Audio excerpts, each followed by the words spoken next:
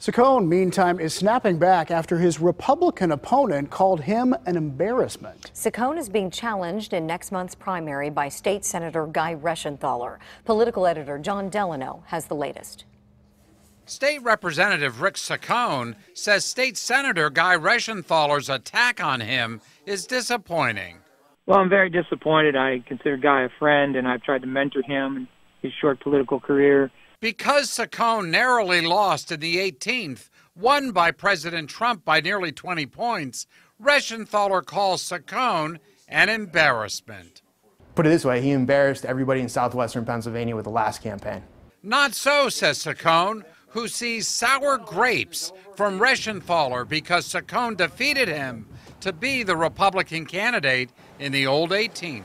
It is interesting that the two people I defeated in the conferee process last November are now teaming up to be against me. That would be Reschenthaler and Westmoreland State Senator Kim Ward, who came in third to Saccone and now backs Reschenthaler in the 14th district.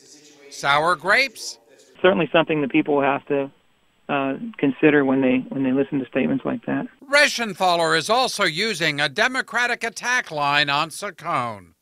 I refuse to take per diems. He's taken over $400,000 worth of per diems. Every year I give money back to the taxpayers from what I'm authorized to spend.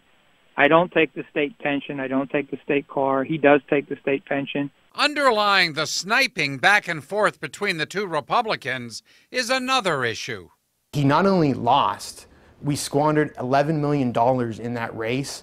Maybe, but it bought Saccone valuable name recognition that Reschenthaler lacks in the new 14th, which is why later this week Reschenthaler will start his own TV ads. Now I'm running for Congress to stop Beltway liberals from doing more damage. It'll be tough, but I face down the Butcher of Fallujah.